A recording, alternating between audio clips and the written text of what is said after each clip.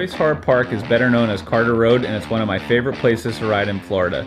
There's lots of gators and the trails are bench cut, so you definitely don't want to fall into the water.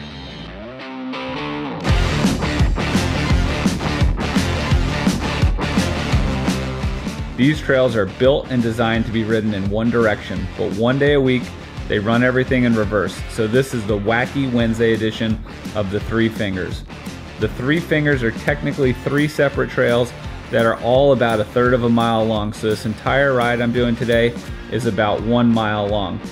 Each trail is built on a peninsula that goes out into the water, and it's comprised of short, punchy climbs.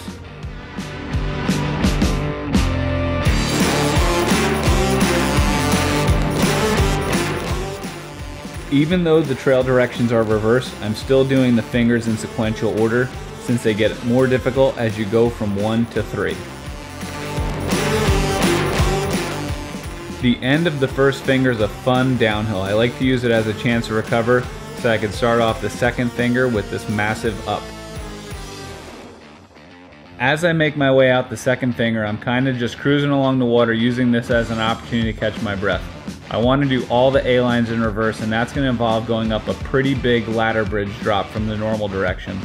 As I come around this turn, I have my heart rate under control.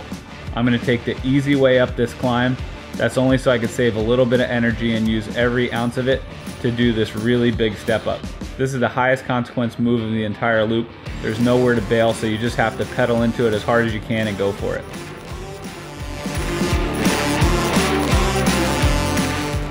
Here's the payoff for the short punchy climbs. You get to flow along the ridge on your way back to the start. And I'm going to sit up one last time and recover. I just did the scariest part of the loop. Now I'm going to do the most physically demanding. As you come around this turn, you have to stand up and crank with everything you've got to make it up one last super steep uphill. There's a go around, but I wanted to do all the hard lines in reverse. Then you have one more roller, and then this ladder bridge climb that looks pretty intimidating, but you carry speed up it pretty well. That leads you into one of the fastest, straightest downhills of the entire run. It's got some cool armored sections and nice drop-offs as you make your way to the end of the third peninsula.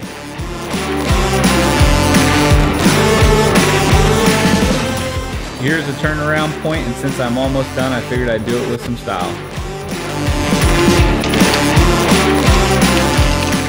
Once you've made it to this point, you're pretty much in the clear, but as I can tell you from personal experience, once you stop concentrating on the trail, that's when accidents happen, and you don't want to go swimming with any alligators.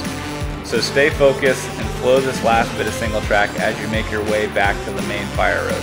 There's a couple last trees to duck, and if you want to try out this trail, remember to only try it in this direction on a Wednesday. If you've made it this far, you should be psyched and high-five your buddies because you just cleaned all 3 fingers.